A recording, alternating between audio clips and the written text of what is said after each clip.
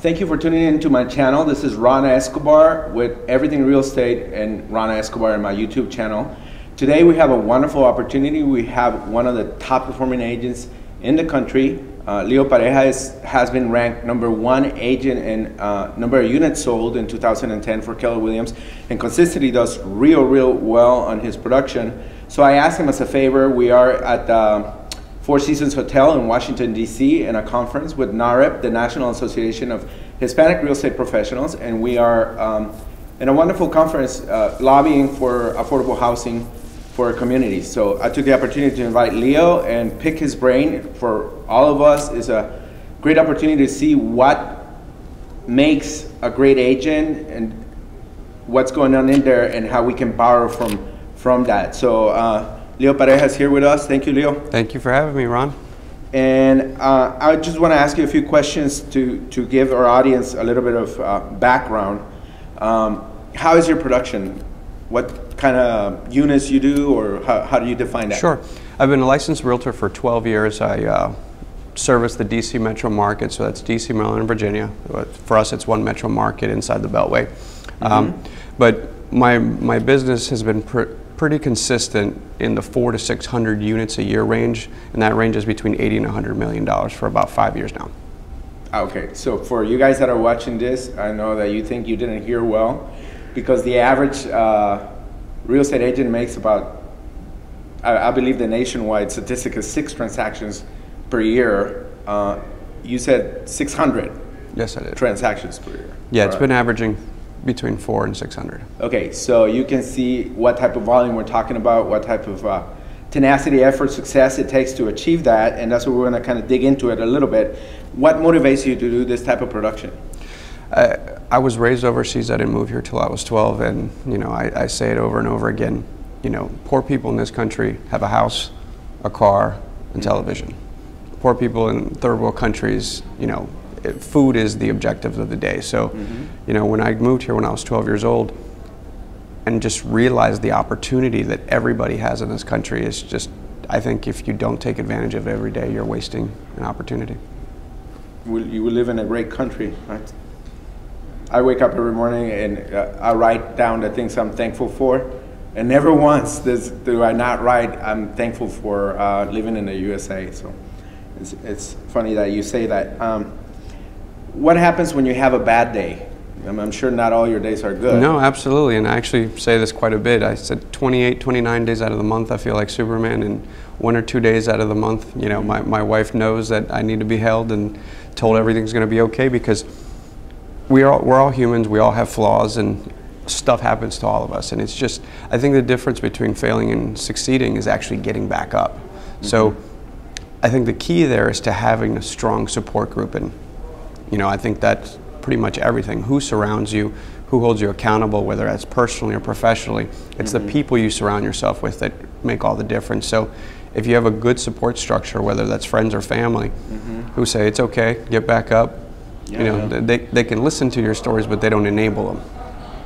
That is wonderful. I always believe in this channel, people have heard me say that when I interview agents and they talk to me and they lead with the question of what percentage am I going to make in commission, it throws me off, because I always think that that is such a wrong question. Like, the question should be what you just said. Who am I surrounded by? What kind of support will I get? What kind of motivation will I get? How can I get some of those amazing practices to stick to me, and so that I can improve myself? And then everything else is secondary, I think, right? The production or the money or whatever will just happen as a result. No, I completely agree with you. I think it's all an intention. If you lead with service and providing value, it all comes back to you and folds. Okay. So what would you say to an agent that is the average agent that I just spoke about, somebody who does 6, or let's double that, 12 transactions, and they're looking for a way to double that? And I know you're a very straightforward talker, and I'm kind of waiting to see this answer. So what would you say to them? So this, and the national statistics are appalling, in my opinion, just because I think what attracts people to real estate is the wrong idea. Where I hear people consistently say, I'm getting into real estate because I want the flexibility. I want the potential income. And the reality is, to perform at a high level, there's no flexibility. It is actually the quite opposite. It's the consistency. It's the doing the difficult stuff that nobody wants to do on a regular basis that gets you to high levels of production. And when somebody says, if anybody says, I want to do less than 100 deals, there's 100 different ways to do that business, whether that's door knocking, cold calling, sphere of influence. There's 100 different niches that'll get you there. If you want to do 500, 600 deals a year, the market kind of dictates what that looks like. In a strong market, it's new construction. In a down market, it's REO. But at a decent production, 50 to 100 units, there's 100 different ways to do it. So before people say, I want to double my production, I say, well, let's talk about your production. What does that look like? What's your average price point? What's your average commission? Why, instead of doubling your units, why don't you double your price point? Same amount of transactions, more net income. So whenever I'm having a conversation with people about their business, I start asking a lot of questions about numbers. I can't even begin to answer your questions if people don't know their numbers. What are your lead sources? What are your conversion rates? How do you track it? How do you know if you're doing good or bad? How do you know if the lead source you're investing in is worthwhile? If you can't track it, we can't even have a conversation about how do you double that. I get a sense that you're extremely analytical, and that leads to efficiency, right? Well, naturally, I'm not. And I've taken the AVA, DISC, and Myers-Briggs. All of them say I don't have an attention to detail.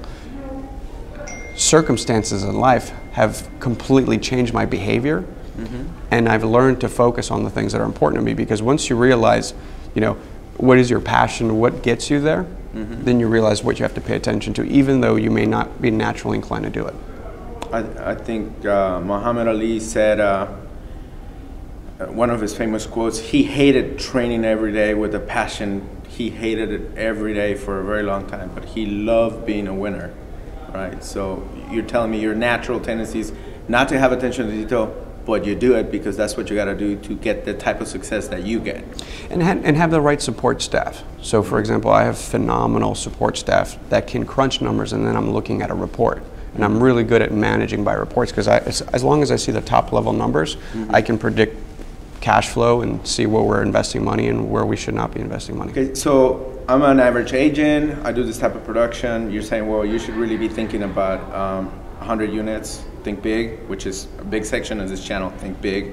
And then track, be analytical, know what you're doing and what kind of results it's producing. So I'll say a couple things to that.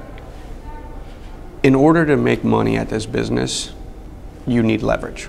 If not, you're going to work 80 hours a week and you're going to kill yourself, which is not a sustainable situation. You'll have burnout, you'll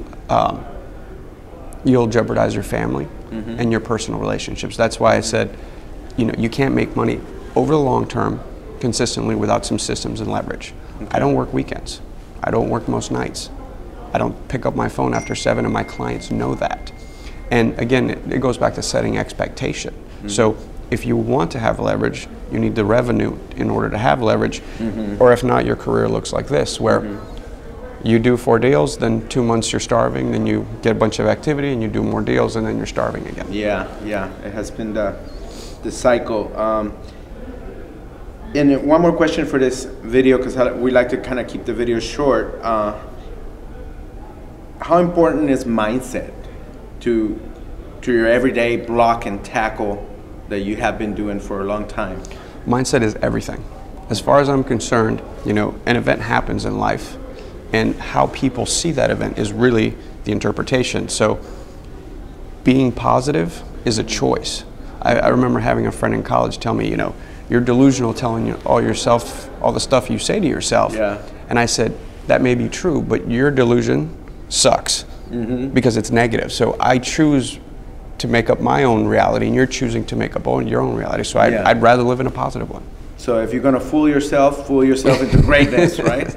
Because it's everything is what you choose for it to be. So if you wake up, be positive, hang out with positive people, versus people who are very negative, they attract other negative people, and then that's how you behave and what happens to you on a daily basis. So do you have any sort of trick or exercise that you do to be aware? Because one of the things that I say is you need to be aware of what's going on and not just react to the world, but try to proactively tackle things with the direction in a plan. So I wouldn't call it a trick, but it's the word is awareness that you just said. You know, human beings have this little voice inside their head that is very negative.